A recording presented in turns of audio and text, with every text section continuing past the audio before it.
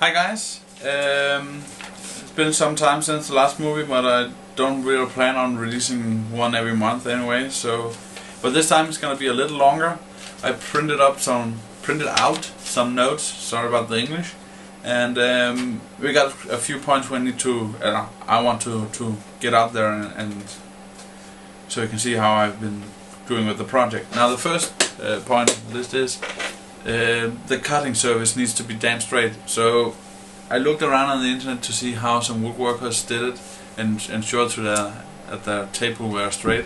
And what they do, they kind of build a honeycomb grid like this one, and then basically you put the table on top of that, and that will ensure that it's straight.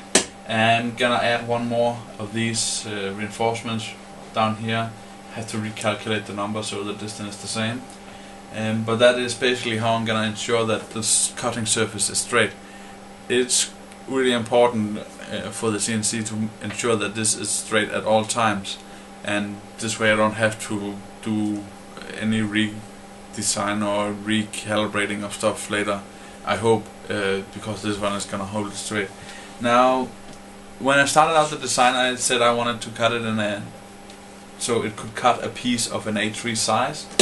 So what the first thing I did was to add a piece of A3 paper in here, which is the red area. So I just drew a square the size of an A3 paper, and then I just designed around that. Now the next thing I wanted to have was a fairly high cutting, I don't know what you call that, but I placed the Dremel at the max height I wanted to be able to cut at, and then I just had the basic design of. Just to remove the grid here one sec. So this is actually what I kind of started out with for this version of the design. This is my 1.3 version of the design, and from this I simply designed around it. Now the next requirement I had to it is, since I don't have a workshop, I wanted to be able to use it inside my apartment, and before I could do that I would have to make a enclosed design, so I could leave it running and none of the dust will get out in my apartment. And my girlfriend would probably get pretty mad if I messed up her cleaning. So I decided to make a box around this. This is not the way I designed it, but this is the pieces I designed. So here's the box, and as you can see, I got some holes here, and that's mainly so I can look inside of the design to see how the machine is doing, and also it adds some coolness to it. So I'm gonna put some plexiglass over here, so it's all the dust will be kept inside, and people can still look inside and see what the machine is doing. Since it's an enclosed design, I would need to cut some holes in the back here. I think it's gonna be in the back. I'm not quite sure about that yet. But I will need to cut a hole for a vacuum cleaner to suck out the dust, so otherwise it could end up getting a fire hazard when it's environment, because dust actually can explode. Now, since I started to make the design, I said I wanted an enclosed design, and everything has to be inside of this box, because that would just make it real prettier. And yeah, well, it's actually basically the reason. So all the stepper motors are gonna be inside of this box, and so I have to design that when I do it. The next thing I have to think about is the control circuits. I want those to be at the inside as well, so it will keep it pretty. I'm not quite sure when I want to put them. I'm not gonna put them inside here because of the dust, and I don't want the electronic circuits to be covered in dust. So I think I might gonna put them in here from the bottom, make a lid and put them around here. Since I have the stabilizer grid inside of the box, I'm probably gonna put it somewhere here, or maybe both, or somewhere like that, and then I can access them from the outside here. Maybe I will build a lid so I don't have to turn the machine over to access it, but that's basically it for electronics.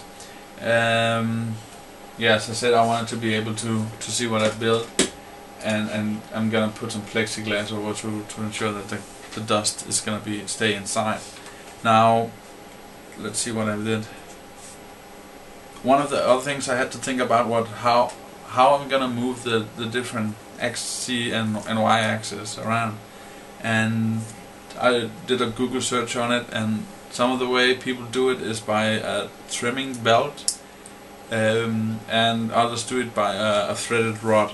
Now, the trimming belt is a great idea and I like it, but I think it's gonna be too expensive and a little complicated to build at the start. So I'm gonna go with a threaded rod. And again, there are more types of those, so I'm not gonna go with the typical ones you see in a professional CNC or some of the more high-end DIY machines. I'm gonna go down to the Home Depot and get a normal threaded rod. The downside of that will be, as far as I think, is the speed of it, and maybe there will be some more backlash. But I already thought about the backlash and think I can handle it and make it so I can fix it fairly cheap. Now, for you who don't know what a backlash is it's exactly when you put in the rod into a nut, the bolt into a nut or something, you can pull it back and forward. You can't really see this on the camera because it's so little, but you can feel it, and you need to get rid of that, otherwise you won't be able to cut straight or cut a circle or something like that, and you really need to get rid of that. Now, I did a Google search on how it is, and you can see in this animation I made that here's the nut, and then there's the rod, and I can move the nut without moving the rod. So that is basically the backlash. So you could buy some anti-backlash nuts, but they are really expensive, I think. So I'm just gonna try to make my own. I'm gonna do the design so I can buy some one day and upgrade the system if needed. But what I'm gonna do is just glue one nut down, put in the rod, and with another the rod and then another nut, then pull these two apart, glue this one down, not pull them too hard apart, because the harder you pull them apart, the more strain you put on the stepper motors, so you won't be able to move it. But pull it apart as good as I can with my fingers, glue it down, make sure it dries at that position, and put some oil on there, and it should be no backlash at all, I hope, or very little. We'll see about that when I build the machine. But as I said, I want to make the design so I can buy these backlash nuts and put them on there, and also upgrade the rods if I think the machine is working too slow. But it isn't a big machine, so I don't think the speed is going to be that big an issue. Now, the last thing I want to talk about is basically, since I live in an apartment, I don't have access to a workshop, and I learned that I need a stable surface to cut it, and I can't really do this up in my apartment here because I have a cat, and my girlfriend would probably again freak out if she has to clean up all the dust. So and the MDF is quite poisonous, so I don't want to put my cat into that. And well, so I decided to build, before I built the CNC, I wanted to build a work surface. So my idea is to design a portable workbench, and you can see it here. Let's just get it up. There it is. It's not super big. It's 600 millimeters deep, and there's some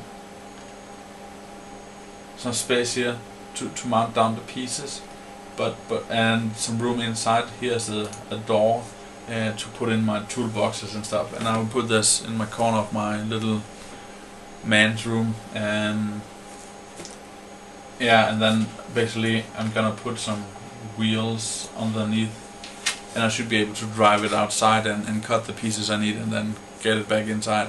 Also, I designed the surface to be approximately the size of the CNC, so it can stand on top of it. Now the CNC itself just is actually basically gonna see. Let's see.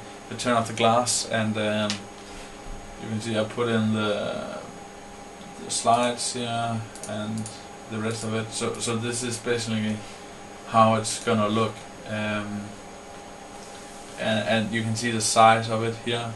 It's gonna be 800 by 532 times about 600 high, and also the red surface is the desired cutting surface, and the white one underneath here is the extra piece that I think I will be able to cut. So I'm gonna get a little bit bigger than I needed, but that doesn't bother me at all. I would love some. It's actually a little bit bigger on the sides here as well, but that's not really anything. Probably gonna not notice that anyway. So, but this is basically how my CNC is gonna look, and I don't know when I'm gonna start the building progress. I did some calculation on it, and well, it's not a cheap project to start with, but if I start slowly, just build the box and then I buy the electronics afterwards, it shouldn't be too expensive to buy it. So I'm probably not gonna post any more videos this year, because Christmas is coming and everybody expects a present. So I have to use the cash for that, and the project will get started again after the year. But I'm still gonna use the rest of the year to finance the design of this CNC, and hopefully work on some small kinks that I don't see yet. Example is the access lid for electronics. Yeah, well, that's it, and hope you find it useful, my explanation about the anti-backlash nut, because I didn't really find much about it on the internet. So, oh yeah, one more thing. The design itself, the size of it was actually congregated by, I went down to the Home Depot shop and looked at the pieces of MDF that they had, and one had a worksheet that was 2.5 meters by approximately 1.5 meters. And again, since I don't work in since I don't have a workshop, it's quite big, and I don't really have the place to store such a big piece. So I'm gonna go with a smaller piece that is 1200 times 800 in size, and that is what I designed the pieces around here. That is why this is 800 in the width, because that's the piece, so I don't have to cut it. Yeah, well, that's just what I wanted to say. So hopefully some others out there are starting a project as well. I'm hoping to see some videos from you guys soon. So